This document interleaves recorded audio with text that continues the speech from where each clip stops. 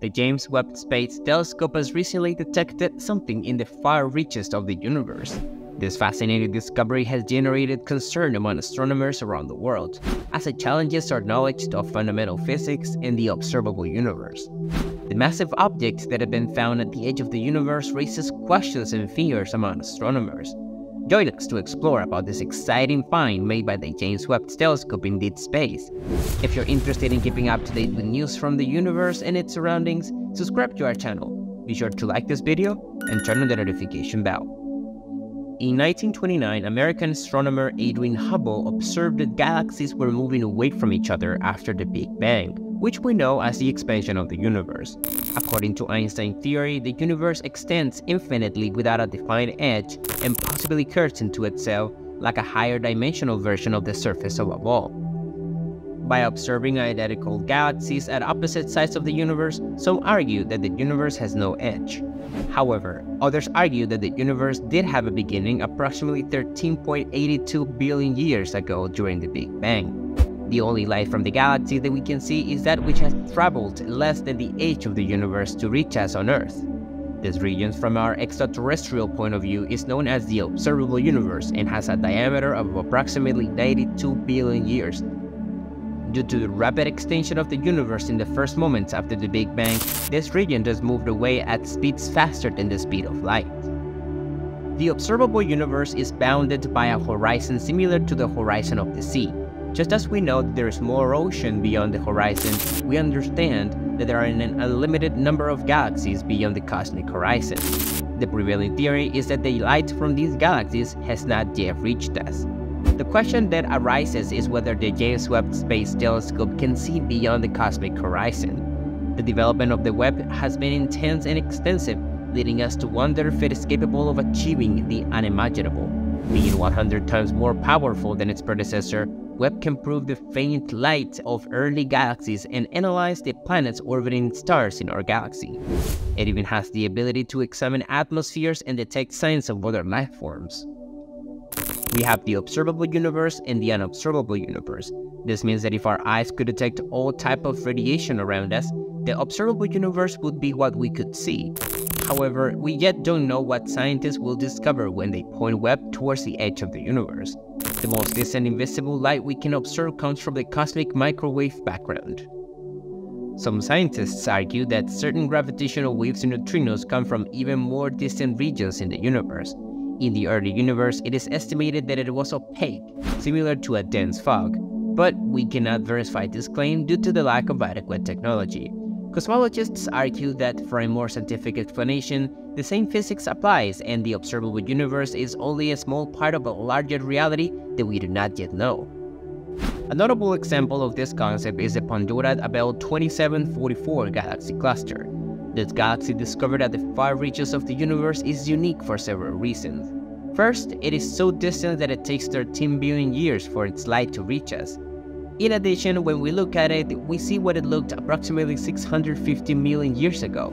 This applies to all distant objects in the universe, since light takes time to reach us on Earth. The discovery of ABELL 2744Y1 was achieved through the collaboration of these three telescopes: Spitzer, Hubble, and Chandra. Each uses different parts of the electromagnetic spectrum to capture information. Spitzer focuses on the infrared part, Hubble on the near-infrared and visible light. Working together, these telescopes allows us to obtain a more complete and detailed picture of the object in question. The scientists used the Chandra Observatory to collect additional data using X-ray waves. With the collaboration of the three observatories mentioned above, astronomers were able to observe galaxies up to 100 times farther away than they could have observed separately. The Chandra Observatory was the first to be used by astronomers from the Instituto de Astrofísica de Canarias and the University of La Laguna. The Spitzer Observatory was used to calculate the distance between the object and Earth, as well as its position.